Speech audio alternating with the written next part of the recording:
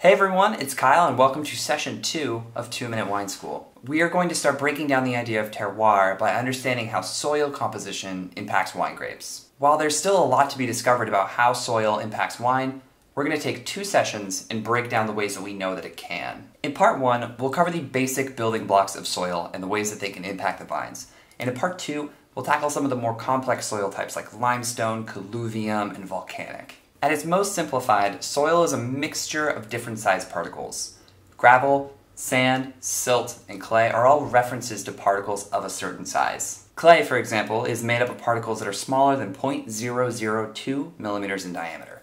Anything between 0.002 and 0.006 is silt, anything between 0.006 and 0.02 is sand, and anything larger is gravel. And together these make up the soil's texture. In general, the smaller the particle size, the better the water retention and nutrient availability, because there's much more surface area for the nutrients to bind to in the soil.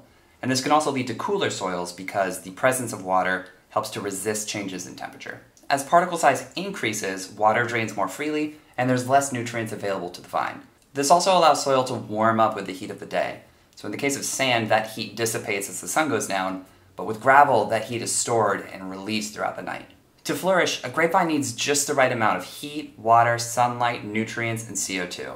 And with the exception of CO2, soil composition can impact all of these elements. So depending on the climate of a certain region, the soil can bring certain climatic elements into balance. In Bordeaux's left bank, for example, the gravel-rich soils of Pauillac provide the warm, dry soil needed to ripen Cabernet Sauvignon.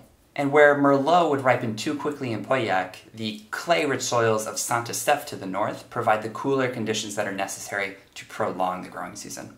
But what about the Kimmeridgian soils of Chablis? What about marl? What about slate? We will get into those in our next session tomorrow, so stick with us and we'll see you then.